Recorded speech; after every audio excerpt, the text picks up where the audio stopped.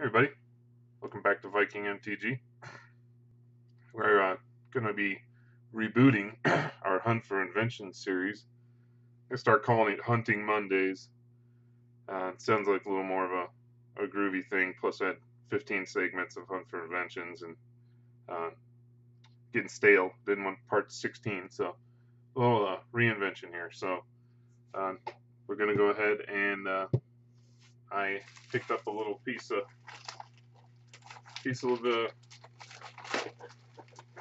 excuse me, masterpiece material here. Another Ether Revolt bundle.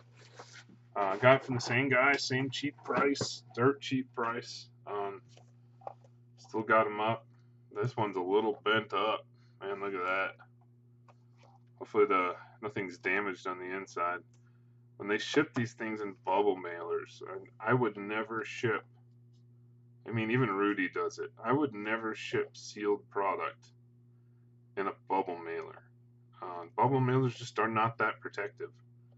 So, I don't know, unless you're shipping something real solid. But here we go. Let's see what we got here.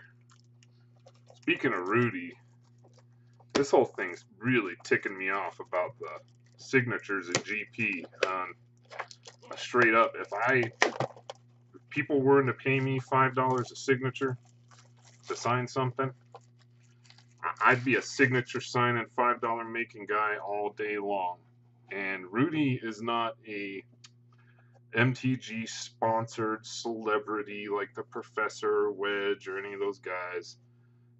He's not a quote e-celeb. He's a businessman, and he's there to do business.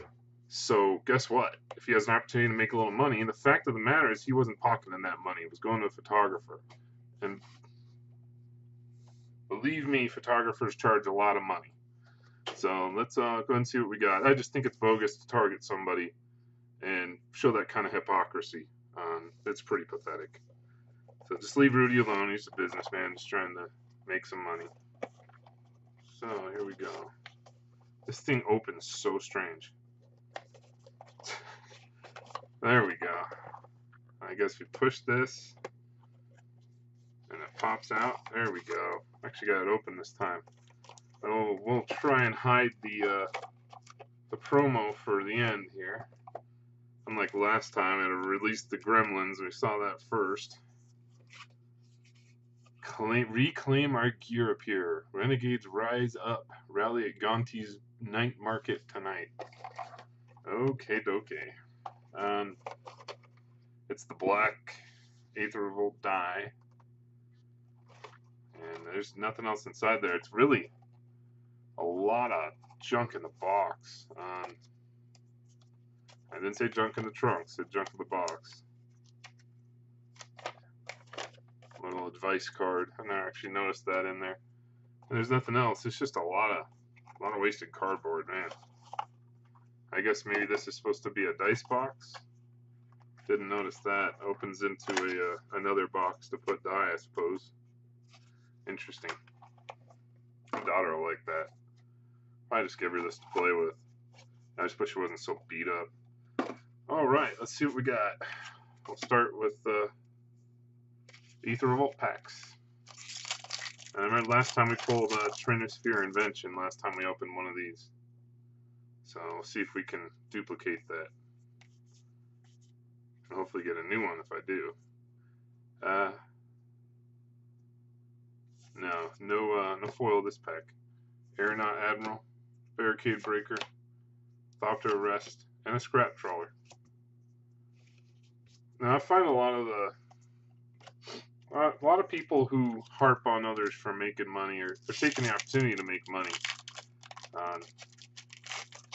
generally don't have a lot of responsibilities in their life they have to worry about, because most people who have a family, they'll make money where they can and when they can.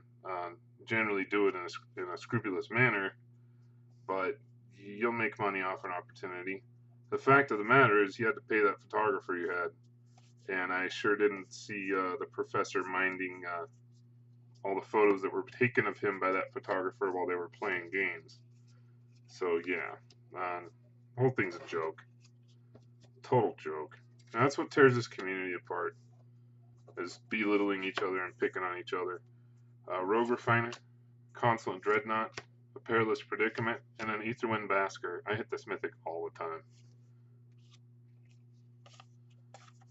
Tried to make that work in a deck because I pulled so many of them over time since that set released, and it's just not that good.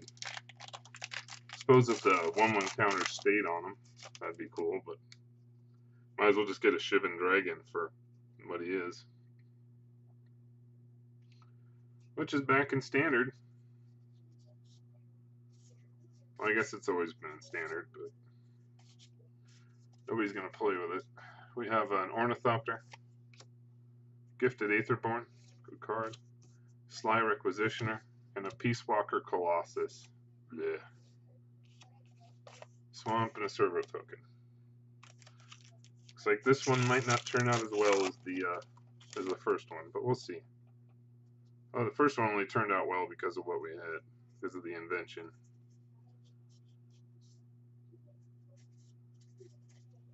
Oh, we have a foil here. We have a Lifecrafter's Gift, a Winding Constrictor, a Red Scale Tusker, and a Gehenny, Undying Partisan. And our foil is a Verdant Automaton.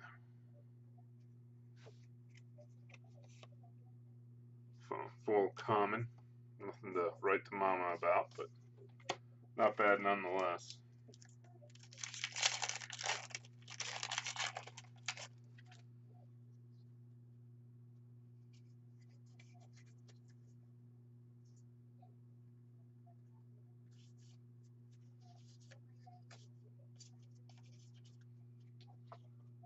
A Harsh Scrutiny, Minister of Inquiries, a Start Your Engines, and a Bristling Hydra, because I don't have enough of these from those promos. Planes and a Constrictor. And there's that little sticker. Daughter will love that. Last time I forgot to give it to her. It just went in the trash with the packs. Alright.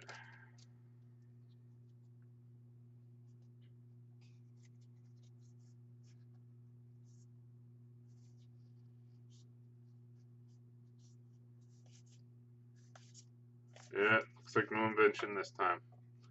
You have an Arborback Stomper, a Contraband Kingpin, Minister of Inquiries, and a Depala. Struck out on this. Let's see what our foil is. You can see a nice bend in that right now from here. Holy cow. Alright, let's see what this is. It's off-centered pretty decently.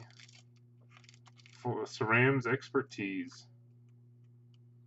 which has actually gotten a little prevalent right now with the white deck, so that's fun.